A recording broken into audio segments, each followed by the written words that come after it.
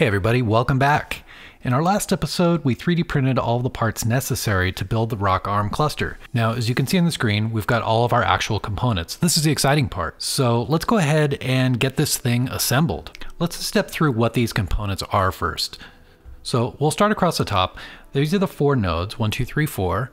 And then our 5th one here is our storage node. This is the one with the SATA hat. We're only using 2 ports on that now for this project. Then all of these nodes, something that's super critical to point out is that they all have this big beefy heatsink on it. This is really critical. You can't even buy the NAS SATA hat without it, mostly because it uses the heatsink as part of the mounting for the PCIe header.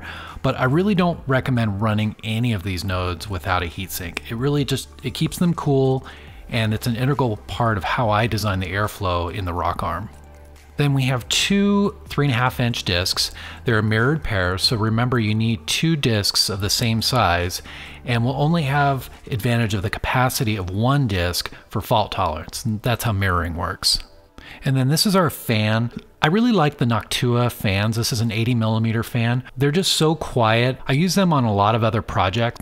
In fact, I have both of my 3D printers upgraded with Noctua fans, and they're almost completely silent when printing. It's really awesome. I recommend these, especially since the whole goal of this project is to have a powerful yet silent home lab server. Let's start with the fan. That's the one thing that could make some noise. Links to all of this hardware is down below in the description, as well as listed on my website. Those affiliate links are an easy way to support the channel, so please do click through those links. It doesn't cost you a penny, and it supports projects like this. Next, we have our network switch. This is a super tiny 8-port gigabit switch. As you can see, I have stripped it out of its housing and supplying power to it directly. This helps keep the footprint of our project compact. And finally, we have our DC to DC power supply. This is a Pico PSU. It's 150 watts, far more than we're drawing overall, but keep in mind, we're only using the 5 and 12 volt rails, so that's a little misleading, but we're still gonna be well within our limits of this power supply's output. And last, we have a Keystone Ethernet jack. This snaps into the housing, so we have a nice clean RJ45 port on the back. So let's get started. Let's get some of these components assembled. Let's start with the top air duct and get our NAS node installed first. This is designed to take advantage of those holes on the heatsink, and on the underside of the air duct, you'll see we have some screw holes which line up with those.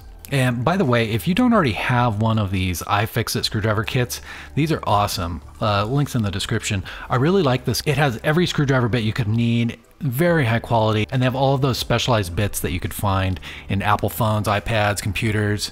Very worthwhile to have in your workshop. So we're using some 10mm length screws here. There's 4 of them to hold that NAS in place. Go ahead and get those screwed down nice and tight, and that'll keep that node where it ought to be. That looks good. So let's get the fan installed next. And the fan goes right next to the NAS node. So the fan is held in by 4 of those super coarse PC fan screws. And that holds the fan in nice and tightly and gives a good seal on top of the duct. So go ahead and get that installed. And with that in place, we can see the air from the fan is forced down through the duct, keeping our 4 storage nodes below it nice and cool, as well as our NAS node, all with one fan. Pretty cool. Okay, let's set that aside for now. Next, we need to get all 4 of our compute nodes installed.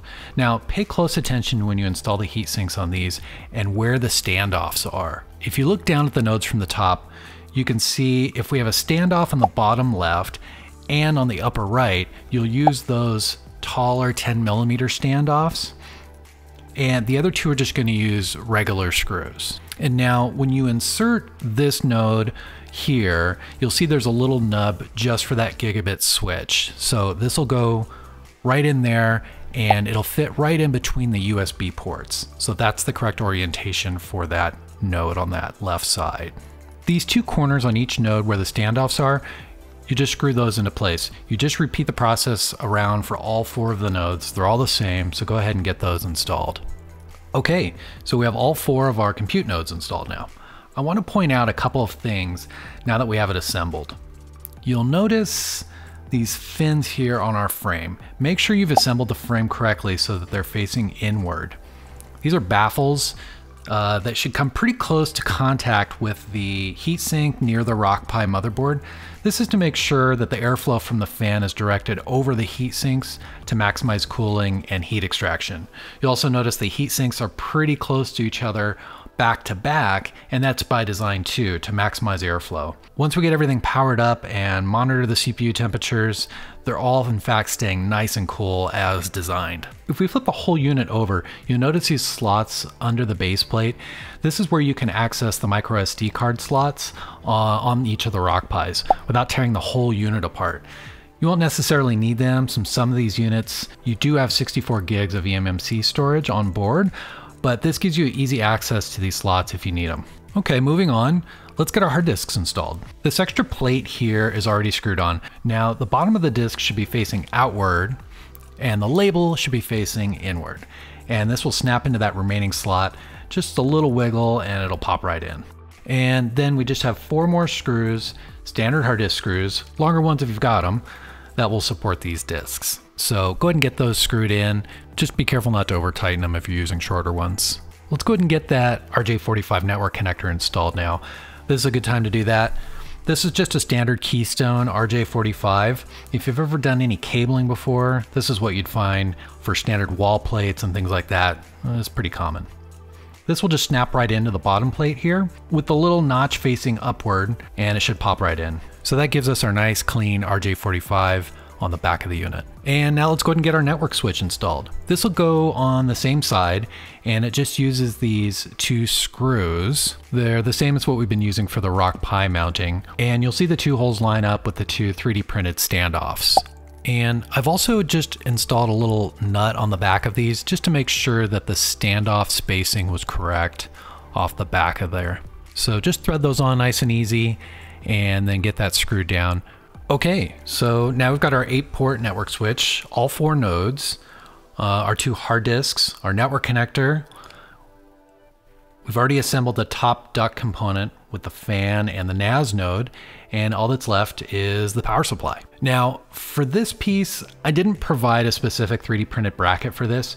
There's just too many variations in what you might decide to use, so I actually just let this piece float. Keep in mind, in this area here, you're gonna have a lot of wiring from the network switch and DC power to the components. I found it sat quite comfortably in there without the need for any additional support. You could put a zip tie or 2 on there if you wanted, but I didn't find it necessary. So let's just get the DC power plug installed. This is just a standard 12-volt DC barrel adapter, and this goes right below the network connector and has a retaining nut to hold it snugly in place. Okay, so that looks good. And the last thing I wanted to show you today is getting the duct and top unit installed. So if we turn it on its side, you'll see I just have 2 screw holes here. And I really like these really coarse brass wood screws for 3D printed projects like this. I've got links to these down in the description. I find these work really well for these types of projects because they're really coarse, and I find even with quite a bit of assembly and reassembly for prototyping projects like this that it doesn't wear out the material. So I find these are really good for this type of thing. So there's just 2 on each side. Go ahead and get those cranked in there, and that'll be all done. So we're getting pretty close here. The last things remaining are to get the networking all wired in, and for this I really like these super short, thin network cables. I've got links to all this below. I think that's super important as you don't want to have any excess cable length and you don't want anything impeding airflow or anything like that. And then lastly, you'll be setting up your power supply wiring for your 5-volt and 12-volt rails. This part gets a little tricky, and that's why I'm pulling that last step off to a separate video, because it's just so critical to ensure you get these nodes wired in correctly, mainly because we're feeding these nodes directly into their VIN pins, which is unprotected from overvoltage or reverse polarity or anything like that. So it's so critical. I can't overstate how critical it is to get that exactly right the first time, or you could burn out a node instantly, and we don't want that. Guys, I can't wait to see how your RockARM clusters are coming along. Please hit me up in the comments with any of your questions.